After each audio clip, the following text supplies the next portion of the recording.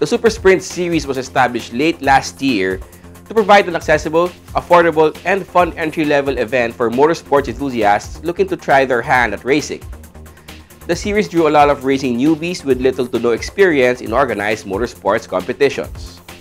Over 3 rounds late in 2019, the series also drew entries from the ranks of intermediate drivers looking for venues to hone their skills in a competition setting.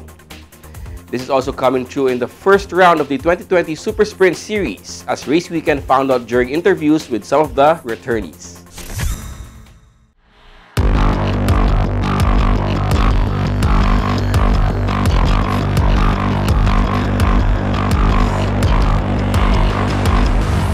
After a 3-leg stretch last year, the Super Sprint Series is back for another season of racing here at the May Kawayan Commercial Complex in Bulacan. So, let's go check it out.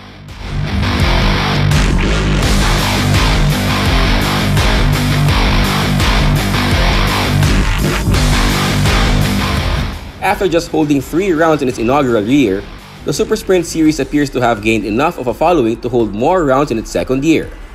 It has succeeded to draw lots of entries from rank amateurs to intermediate drivers, many out to enjoy the experience of racing in a safe, controlled environment, others looking to discover whether they have the talent and aptitude to be competitive in the sport. The Super Sprint Series may also have been discovered by the more serious racers as another venue for honing their skills in preparation for competing in other more established and competitive series. Among them is Ryan LeBlanc. Okay, so we're here with one of the most consistent drivers that we have for PAX, for slalom, for Super Sprint, you name it, Mr. Ryan LeBlanc. Hi, Ryan, thank you for joining us. Thank you for having me at here at Super Sprint. Yeah, so can you just give us your thoughts about the Super Sprint series as a whole?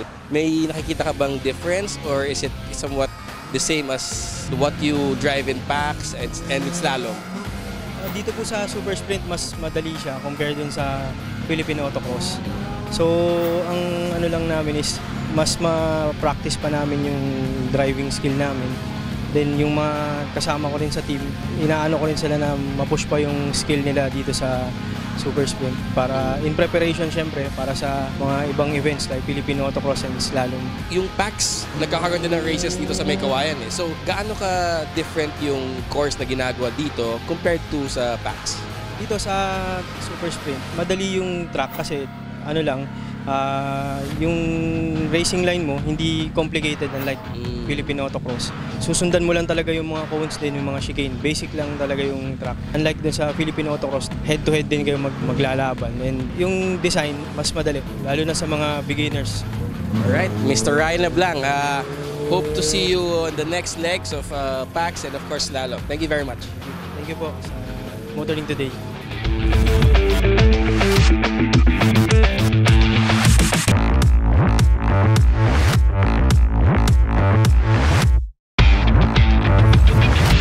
The first round of the 2020 Super Sprint Series also sees many racers who won class championships in 2019. Under Super Sprint regulations, those who finish a season as class champions will be forced to level up. This apparently is meant to maintain the competitiveness of each class and provide more drivers opportunities to become champion themselves. While the track layout remains designed for beginners, Super Sprint organizers has decided to add new technical challenges to spice up the competition and help entries level up their skills. My experience with this race for this year is different from last year since we have 360 obstacles right now. Last year, we don't have like that. Long track siya. So talagang hihingalin yung sasakyan ko kasi iyon lang gamit ko. The Super Sprint Series also has drawn entries from racing families like Ricardo Di Liaco and Pauline Bautista, who both pointed to respective fathers as their main influencers. I grew up in a racing ganito. So parang I wanted to continue dad's steps kasi syempre si Kuya, he's getting old too. My dad and my uncle, I saw how they drive and I want to be like them. Kaya nag-join ako sa mga autocross. I want to enhance my skill and hopefully become like them someday. Teeners Pauline and Ricardo competed in the same class and category in 2019, but found themselves bonding over their love for motorsports. It's actually fun kasi parang bonding na rin yun eh. So syempre, iba talaga pag parehas kayo ng passion. Then support mo pa yung isa't isa. Nabibuild rin yung pagiging competitive sa isa't isa. This year, Pauline hopes that not competing in the same class as Ricardo would allow her to shine more in Super Sprint. Sa Super Sprint kasi, siya kalaban ko. Since ngayon kasi, hindi ko na siya kalaban. So parang medyo confident na ako.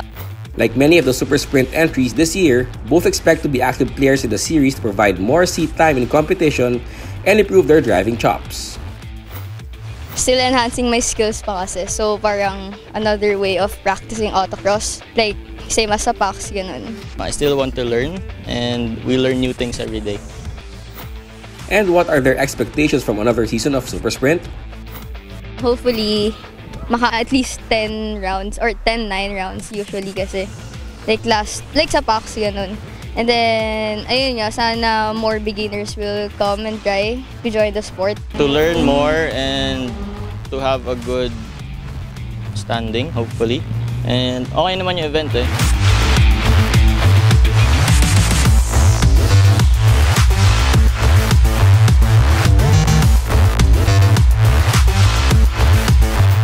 That's it for our coverage of the first round of the Super Sprint Series for the year 2020. Check us out again next week for more race weekend action.